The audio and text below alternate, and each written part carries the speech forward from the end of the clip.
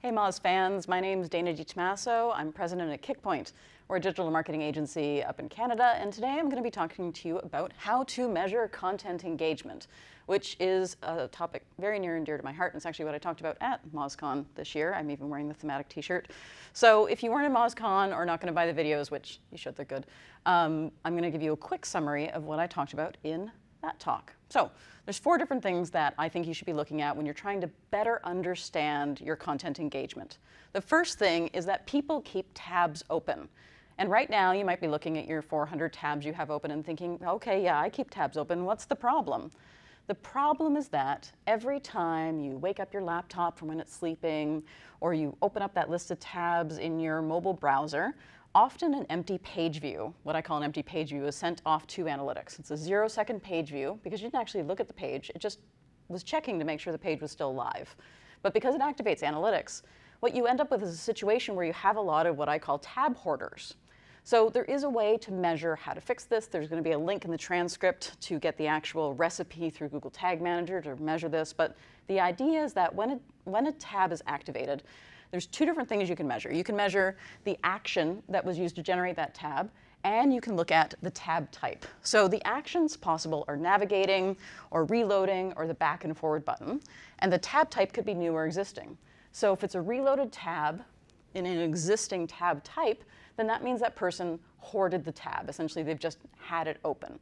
And this is just detecting from the browser. You don't need any fancy cookies or anything like this. This is built-in stuff for measuring. So by looking at the percentage of which your tabs are run by tab hoarders, essentially, you can see what percentage of your page views are actually fresh page views, like new people.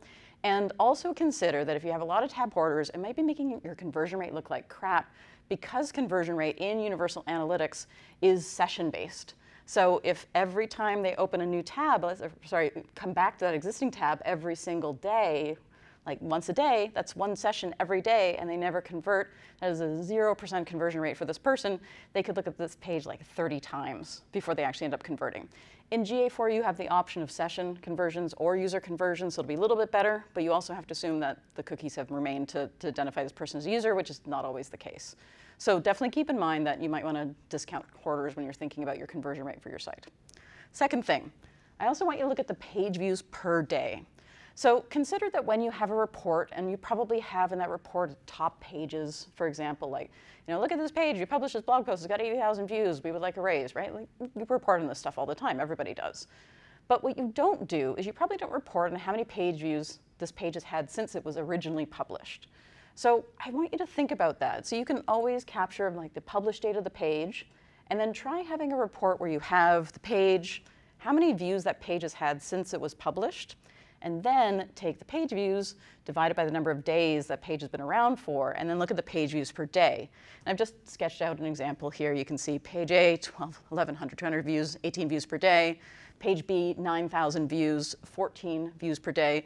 Page C, 18,000 views, but only 12 views per day, because this is an older post. And so this one might look really great if you just looked at views, but if you look at views per day, actually this one's pretty great. And then that helps you prioritize, well, this page is this quiet performer over the long haul. Maybe we should be looking at it and making sure that conversion rate is better. And you can also establish a benchmark of how many views per day you would expect for a new post over time. And then when you publish something new, you can go back and say, is this actually, are we happy with the amount of page views per day that this new page or new post that we've published is actually getting? So a couple different options there. All right, third thing, was the content consumed? So this is a recipe that is available on our website. Also, the link again will be in the transcript to download it. Consuming is the idea that when you go to a site, you're watching a video, we know you watched the video, we know you clicked on it, we know how long you watched it. If you're reading a piece of content, we don't actually know if you read the whole thing, because content is different lengths, which means that there's different times it would take to read that post. Some posts might be 15 minutes, some posts might be 5 minutes. So you can't use a standard timer for all of it. Plus, you need to know if they actually saw the entire post. So the idea of content consumption is that it is depth and time. If they reached the depth, the bottom of the post, then they saw the whole thing. If the time was the amount that they actually took to read the post, then if both these things are true, the content was consumed. And if they only got to depth but not time, then it would be that they skimmed, so they just roared on down to the bottom and they didn't actually read the whole thing. If they got no depth, but they got time, they're a tab hoarder, which we've already looked at here, but this is another way to tell. And if none of those things happened, then they just abandoned ship and they didn't care about your post. So by evaluating your page views with a percentage of what percentage were skimmers or hoarders or abandoners or actual consumers, that can also tell you how compelling that content is. And then a bonus metric would be, well, what's the average scroll depth of this page? So at what point are people bailing if they're not consuming with this post? And you can see like, oh, you know what, we've got this really weird call to action. People think the post is done. So if we move things around, maybe people will realize there's more to read. So that's a good way to measure content consumption, how it can improve content in your site. All right, fourth, last thing. Was a conversion possible? I'm sure everyone reports on conversion rates. What they don't report on is if the person could actually convert, which frankly doesn't seem fair, right? You're expecting someone to convert, and it's like, well, why didn't you do the thing? They're like, I didn't even know I could do the thing. I didn't see the button.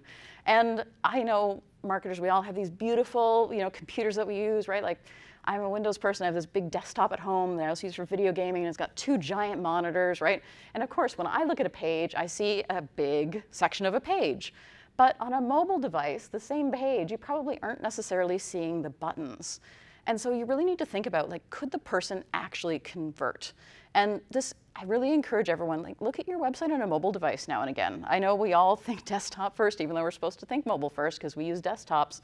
But many of our website visitors may only visit your site on a mobile device. So really think about, based on that device, are people even seeing your call to action? So to measure this, it's what's called an element visibility trigger in Google Tag Manager. Again, in the link I have in the transcript, we'll show you how to set this up. It's a very simple trigger. You just need to know a tiny little bit of CSS. You just have to say, what's the class or the ID of the thing that I want to measure? So for example, for some clients, I might say, show me every time an H1 enters the view, or an H2 or something like that, a heading 1 or a heading 2. And then I know exactly how many headings this person has seen as they went down the page. And you could do the same thing with buttons. So if you know you have a button and it always has a class of CTA, for example, you would just say record an event every time a button with a class of CTA shows up on this visitor screen.